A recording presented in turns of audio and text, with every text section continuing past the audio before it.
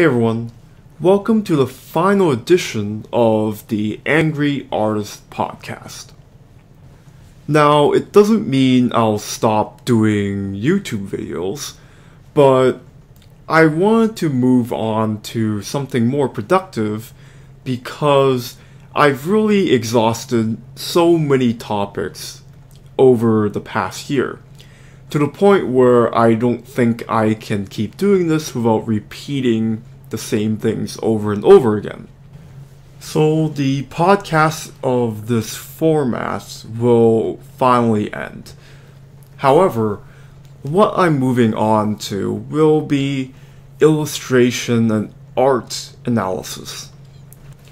People can always go back to my previous podcast if they want to really learn some of the art theories that I've mentioned. However, the art analysis will take advantage and take use of all the things I've talked about and describe to you why I feel a certain artwork is working. And I feel this is a very important part of the growth of an artist, to be able to really dig deep and understand why a piece of artwork is demonstrating the right fundamentals. Now, of course, artwork is always subjective and it's prone to my own biases as well, but I'll try my best to really indicate when I'm being more subjective and when I'm being more objective about maybe the techniques and the technical side of the artwork. Now, it doesn't mean that I will stop talking about art theory. I figured a lot of times when I'm making these podcasts, I am not really having enough time to really describe my theories. And as well as people might have imagined, I'm not the best talker out there. So I decided to bring that type of technical talk to my new blog, Chow's Art Odyssey. Right now, I already wrote 2 extensive blog posts about 2 different topics that I've talked about in these podcasts. Now, these would actually bring a lot more light to what I've talked about over the past year, and hopefully you find it more helpful by reading rather than listening to my monotone voice the entire time. So let's get on to the final topic of this podcast. It's the idea that will encompass everything I've talked about into a convenient idea. And it's the idea of universe creation. No matter how we do it, what we do, on what medium, artwork is an idea of creating universe. Now, even if we are doing one illustration, one panel, one painting, we are essentially creating a universe. And that one frame is sort of like taking a photograph when you get transported into the universe. Now, why is this important to understand? Universes must abide to the laws of their own rules. I repeat, universes must abide to the same rules consistently. Now, think of it this way as well. Every artist's style will have their own set of rules in their universe. I feel a lot of people, when they think of style, they look at the superficial part of it. They look at really how the artist, for instance, draws eyes, how do they draw humans, how do they draw animals. Now, that's all important, but it kind of encompasses a bigger picture. It's the idea of how does the universe work.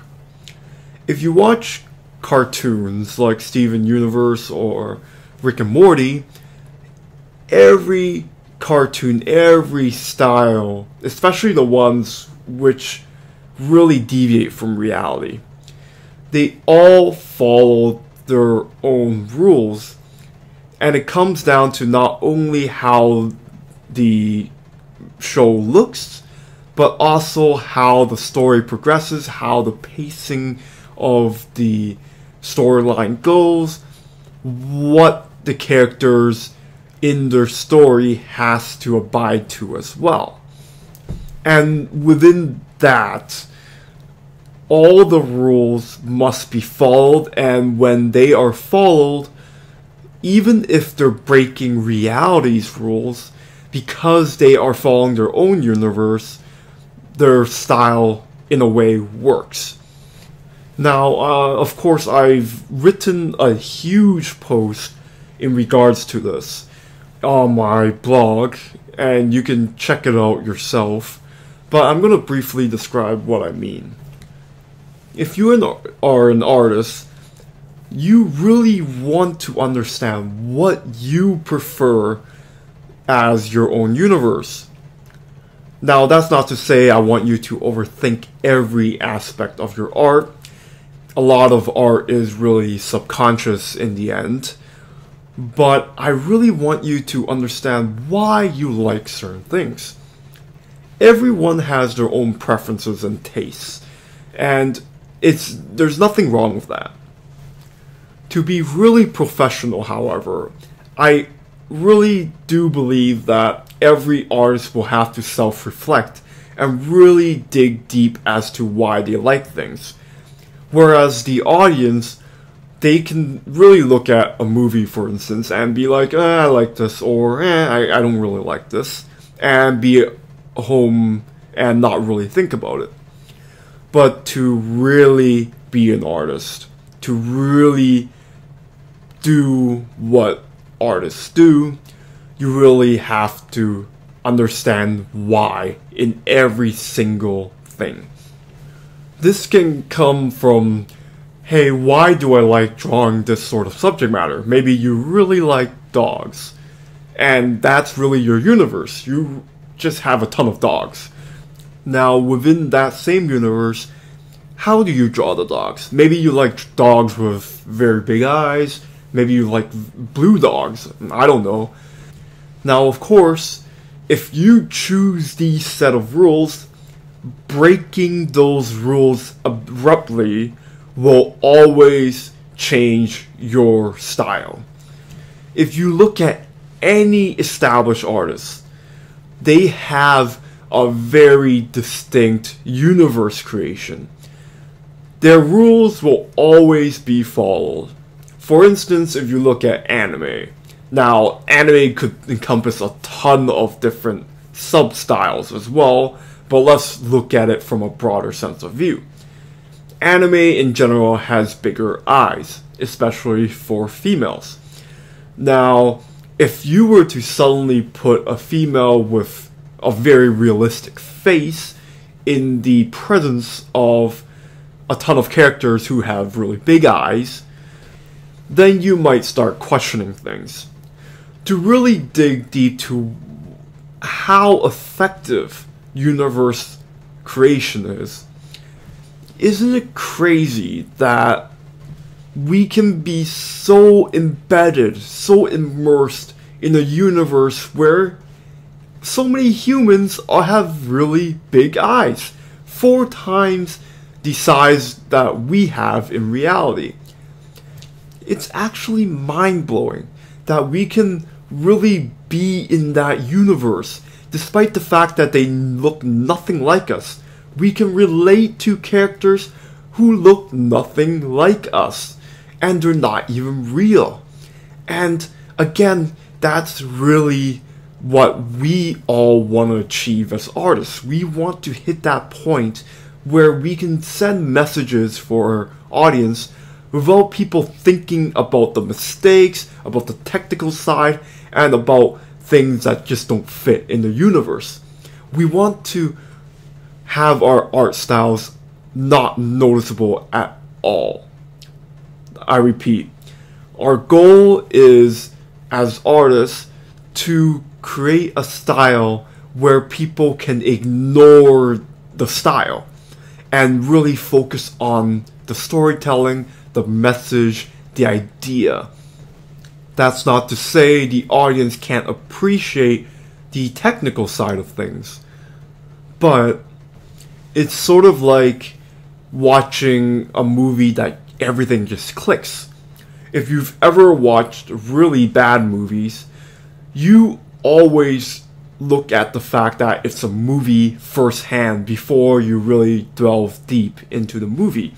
Whereas great movies, great universes like Star Wars, you're watching it because it's immersing you, and not because the stormtrooper's hat might be drawn incorrectly, or it might not be following the rules that they've created. To end it off, I'm sure everyone watched the prequels for Star Wars, and now it might be a bit showing my age here, because I know there might be a lot of millennials, people who are born after the year 2000, but bear with me. Star Wars Episode 1. Anyone who watched that movie will know that there is one character that breaks the universe's rules, and why it was a much worse movie from the perception than it should be.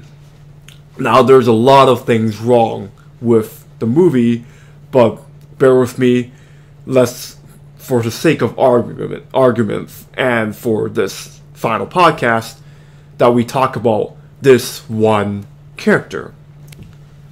Did anyone notice that Jar Jar Binks was really playing by its own set of rules? The fact that this one character breaks the rules of Star Wars that we love and know from the first 3 movies, that everyone noticed and everyone on the internet started complaining about it. And it's true, like, it's really abrupt, and it goes to show just how important it is to be consistent. And now, of course, the movies have a ton of people and artists working on this, but it's the same idea.